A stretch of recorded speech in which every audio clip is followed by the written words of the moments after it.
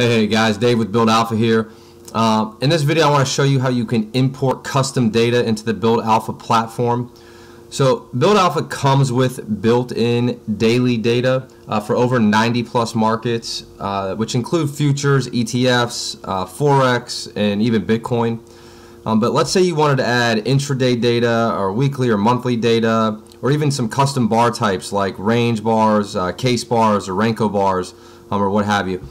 In this video I want to show you how you can do that. So I'm just going to pull some data from TradeStation. I have crude oil futures, case bars. I'm just going to hit this data window up top and then go ahead and save the data.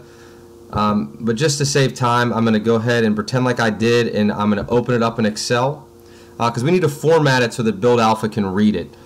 So in order to do that, Build Alpha only accepts data that has the date formatted as year, month, day. So to do that in Excel, you're just going to right click after highlighting the column.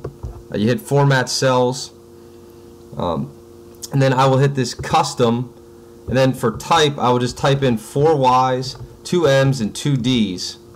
Then I will actually delete the open interest column and the time column. Build Alpha eventually will have time filters, but as of right now it only needs data, no matter what the time frame, as date, open, high, low, close of volume. And I will actually go ahead and delete the header row. Now after I formatted it correctly, I just need to save it as a CSV file. So in order to do that, you just come down here and click on CSV and save it, and then I will open up Build Alpha. Now in Build Alpha you just go to Service Settings, and then you can hit Open for this user defined data, and I'll show you in a second as soon as I find the file. So I just click on the file I want to import, so you can see user data 1 file, and then I will set the multiple to 1,000, because again we're using crude oil futures, which has a contract multiplier of 1,000.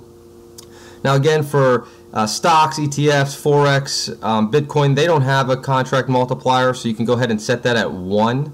But for futures you're going to have to use the contract specific multiplier to make sure all the calculations are correct.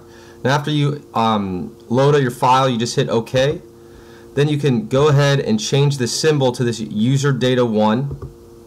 And now you can use Build Alpha on your custom data with no hesitation at all. So I hope that was helpful, and I hope this is beneficial to your trading process. Alright, thanks guys.